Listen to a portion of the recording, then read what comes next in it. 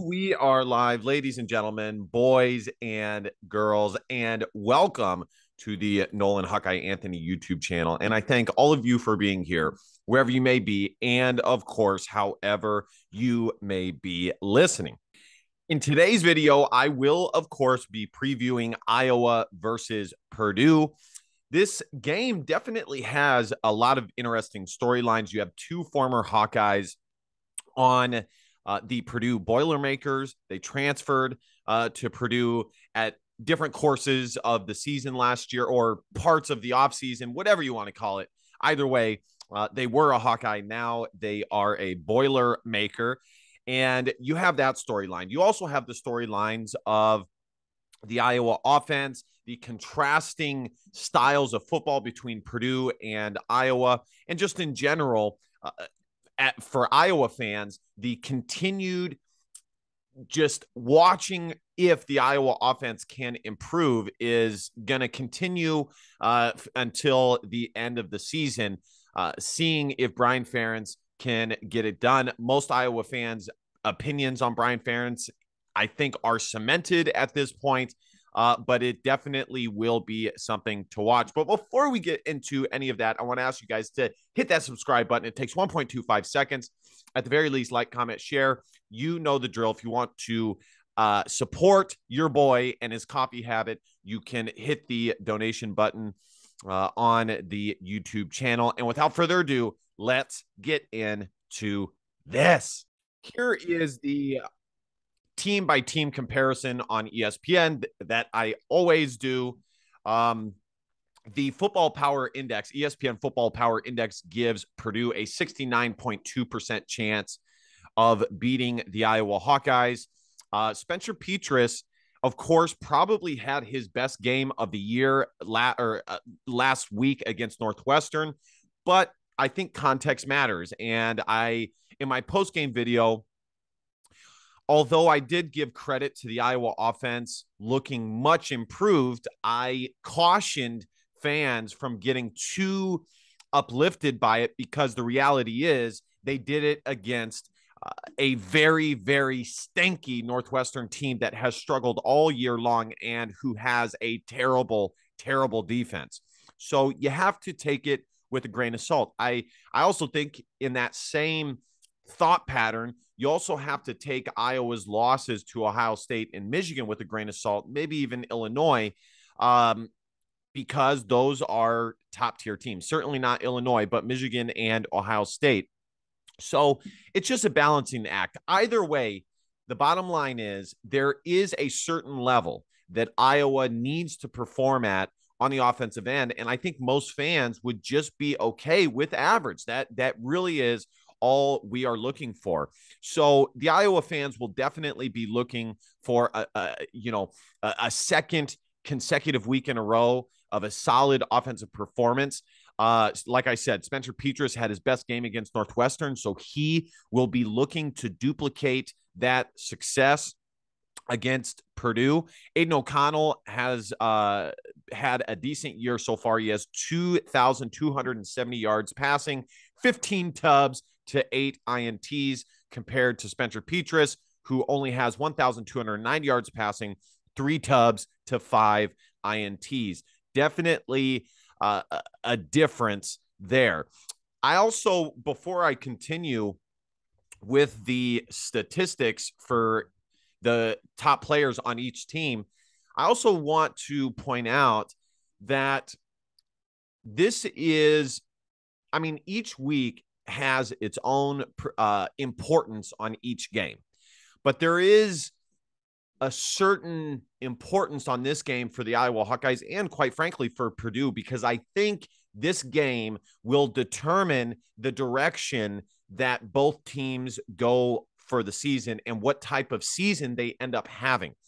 And I think if either team wins, they will be moving towards an 8, an 8, maybe in Purdue's case, a 9-win season. So this is, from that standpoint, a very, very important game. And all the Iowa players, all the Purdue players definitely are aware of that fact. Believe me. Rushing yards, Caleb Johnson had a great game last week against Northwestern. I fully expect him to be the feature back for the Iowa Hawkeyes moving forward.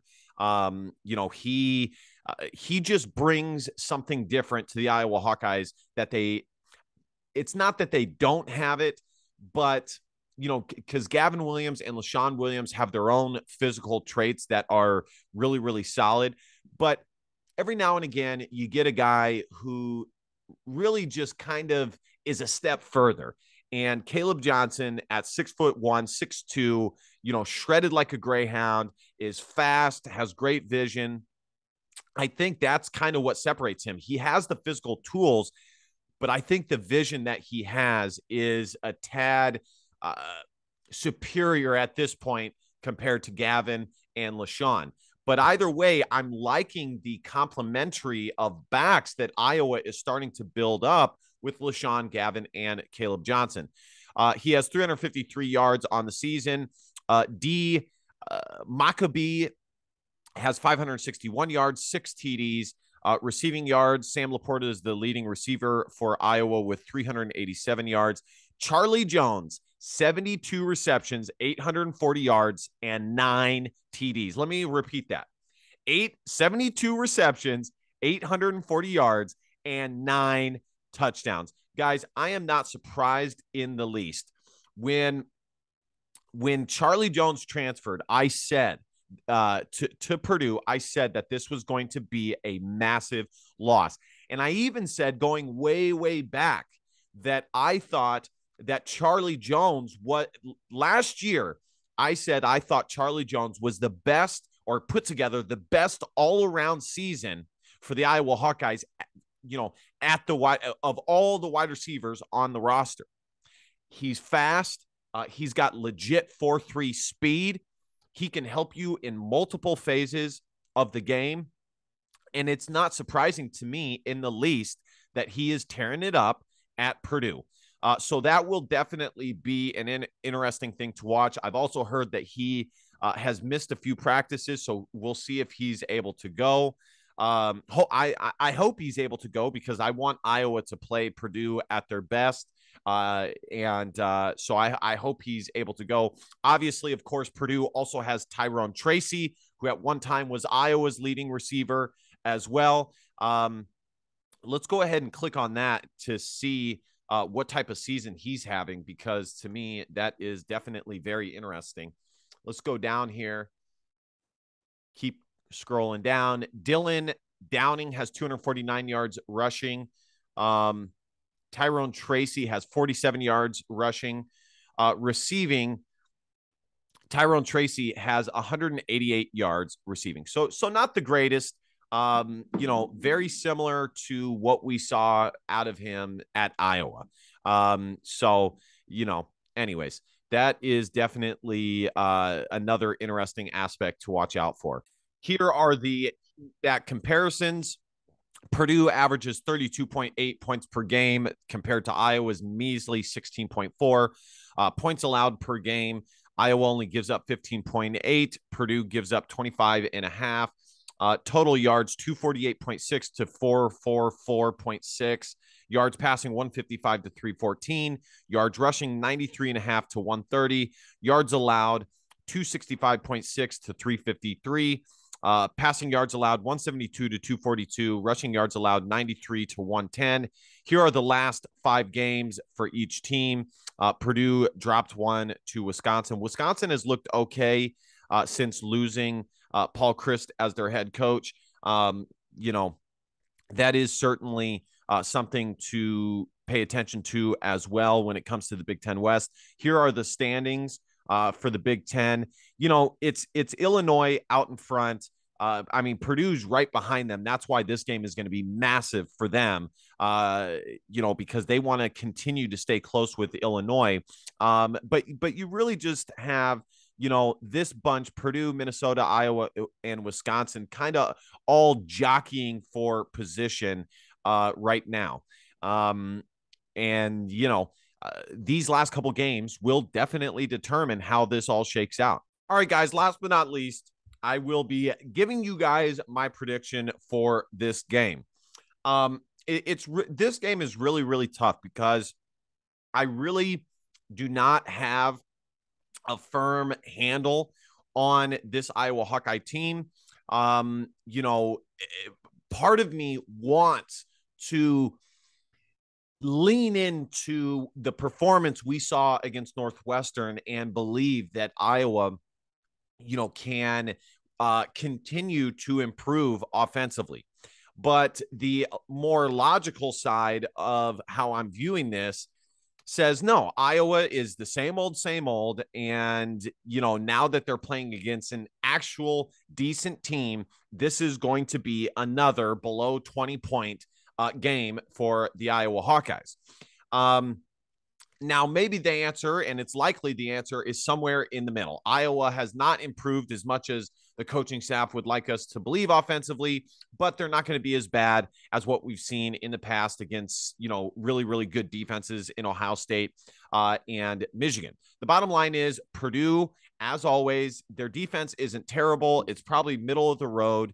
So I don't think Iowa will have as tough a time with them as some of the other losses that Iowa has had. I do think Iowa showed some things that were improved upon, especially the offensive line and the running game, which I like. If they have that, they are in good shape. I think this is a massive game for Purdue with a lot on the line, and they will definitely be ready to go in this game to stay close in the Big Ten West and stay atop of the Big Ten West. Ultimately, though, I think Iowa gets this win. They really take a step forward against Purdue. They go up against Charlie Jones, their former, Tyrone Tracy. Not that that matters a ton, but I think Iowa will be properly motivated for this game. Their defense and their special teams have been so consistent this year, and it will be no different against Purdue. Yes, Purdue has given Iowa's defense fits in the past, but it cannot happen once more, can it? I don't think it will. I think Iowa ends up winning this game 27 to 24. I think this is going to be a way closer game, of course, than it needs to be. 27-24, Iowa wins this game. They don't get 27 points all from their offense. I think some of the points that Iowa will get will come from their defense, obviously their special teams, and they end up winning this game, as I said, 27-24. But I fully expect this game to be a close one.